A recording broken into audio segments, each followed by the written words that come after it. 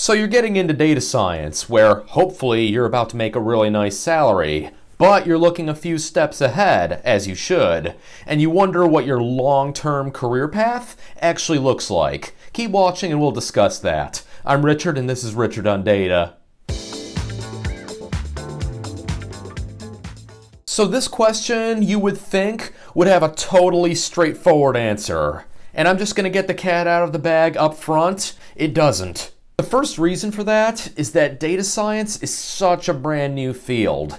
It really doesn't have a long history that we can look back on, and in fact, data science didn't really get started until about 2010, so we're sort of in the process of writing our own history. And the second reason is that the field is so incredibly broad. What you end up doing will almost invariably be guided by certain principles, but from job to job and from person to person, there is going to be enormous variation. But then you've also got the people who think we aren't really going to have a career path because data science is just going to be dead in a few years anyway. I already did a video on that perspective and I'll have it linked below, but the long and short of it is I absolutely do not think that's the case, and I think it'll be a completely robust field in the future, even if it might look a little bit different. Rather than talk about the data science field as a whole though, I want to approach this from more of an individual level and look at what you can reasonably expect your data science career to look like over an extended period of time. As a disclaimer, I'm not a career counselor or anything. I'm just a data scientist who makes videos and has opinions. So by and large, take this video as some hopefully helpful food for thought, some motivation, and maybe even a little bit of entertainment. And then before we get started, please subscribe to my channel and hit the notification bell so you never miss an update. And then take half a second of time to smash the like button because that really does help my content reach a larger audience. Lastly, I'll have a link to my Patreon account in the description, and if you guys would be willing to support me over there, that would be massively appreciated as well. Alright, so I'm going to break this into three parts. The short term, the medium term, and the long term. And I'm going to take the short term to mean about 1 to 5 years, the medium term to mean 5 to 10 years, and then the long term to be 10 plus years. So let's start with the short term here. You've landed that first internship or job. Well, what now? Well, the first thing to point out is that the data science pipeline can be massively long. Your work may be limited to just a specific part of the process for a given product or project, so you're not necessarily going to be exposed to the whole pipeline immediately or even within your first year. This is an illustration from the Hacker Noon blog of the AI hierarchy of needs, and I'm showing you this because I think it does an amazing job of illustrating everything that can go into a data science product pipeline. And now at first, you might just be isolated to analytics and metrics with maybe some cleaning here and there, some A/B testing or algorithms here and there. But over time, you are going to get to play with the fun AI and deep learning stuff, as well as gain a deeper understanding and appreciation for all the stuff at the bottom, like where data gets collected and how it gets moved around and stored. If you don't get exposure to a growing number of things, you might have to change companies, which in fact is something that a lot of people do within their first 5 years. That exposure is incredibly valuable experience, and it'll give you a great idea of things you might potentially want to specialize in, which is a terrific segue into the fact that over time, you're going to build your technical expertise massively. I talk in my video about a data science study pathway that I recommend learning SQL first and then getting really good at either R or Python. Then after the fact, you can go back and learn enough of the other one of R or Python in order to be dangerous, as well as build your experience with things like machine learning. And then those of you who've been following me for a while have probably heard me before rattling off lists of programming languages and big data technologies, sort of making fun of companies who have unrealistic expectations. Here's what I will say though. Knowing a whole bunch of programming languages and knowing them really well is a ridiculous proposition for somebody who's fresh out of school or somebody who's making a lateral move into data science for the first time. But over time, once you've started doing data science work in the real world, year after year, it will start to become a little bit more doable. Supposing, of course, you're interested in expanding your technical capabilities, which you probably should be if you're in data science in the first place, you're going to start getting better and better at your programming language of choice as you use it to solve more problems. If it's R or Python, you're going to start using different packages and doing things with that language that previously you had never thought possible. But also over time, you should get the chance to branch into some new technologies at the job you're working at. If not, that's probably a giant shortcoming at your current job. But even if that's not the case, when we're looking over the period of multiple years, it's not that hard to pick up something like JavaScript or Julia or whatever the case may be, start learning it a little bit on the side, and maybe even try a project here or there. Maybe even at, say, the 2 to 3 year point, if you're thinking about switching jobs, one of the lenses that you can look at prospective future jobs through is the opportunities that job is going to give you to expand your technical expertise. But now let's suppose you do stay at the same company, or at the very least, you stick within the same domain. You might be going into that first job with little to no experience in that particular domain. And trust me, if that happens, you are not going to be the most useful person in the first few months. But you get over that hump fairly quickly, certainly within 6 months to a year. But the amount that you're going to learn about that particular domain within 5 years cannot be understated.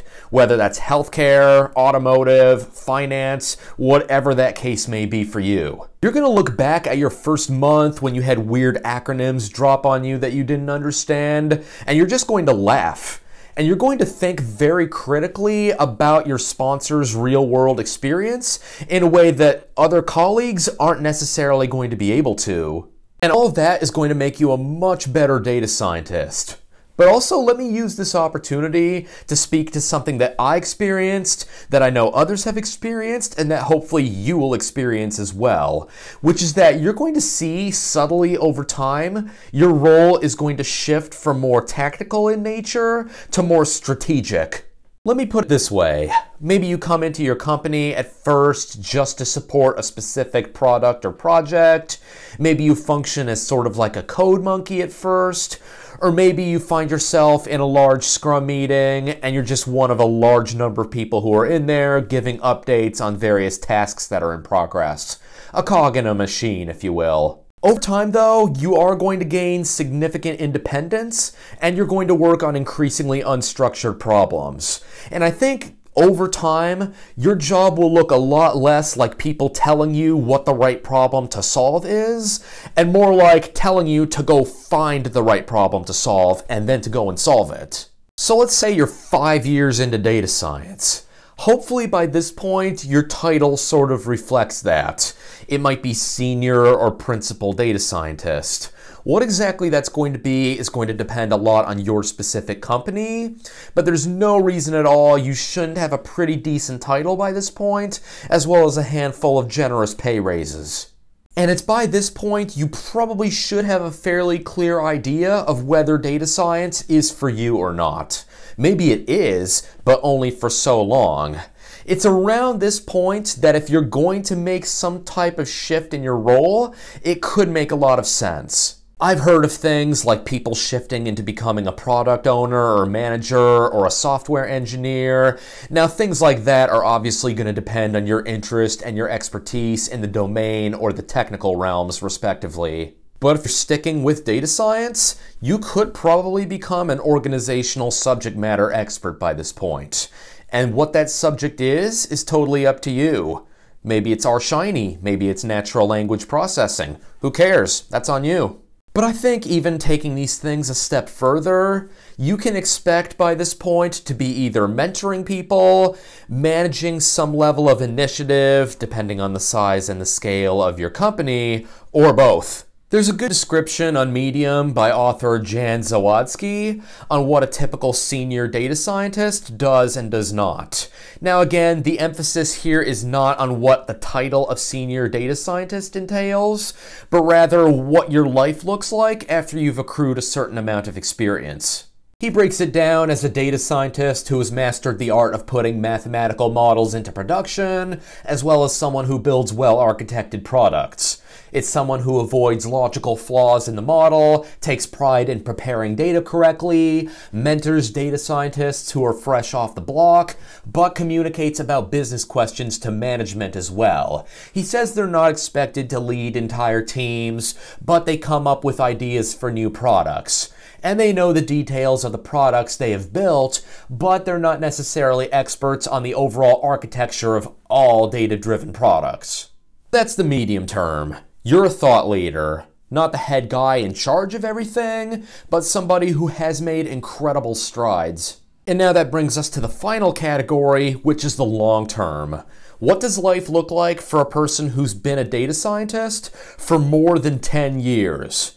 Besides making a whole bunch of money, that part is obvious. Well, this part is going to be highly speculative because, on one hand, I'm not there yet myself, and there's very few people who have consistently been in data science now for 10 whole years or more. Though it is fair to say that there are similar roles that have migrated into data science over time, and that maybe have similar trajectories that we can look at to give ourselves an educated guess here.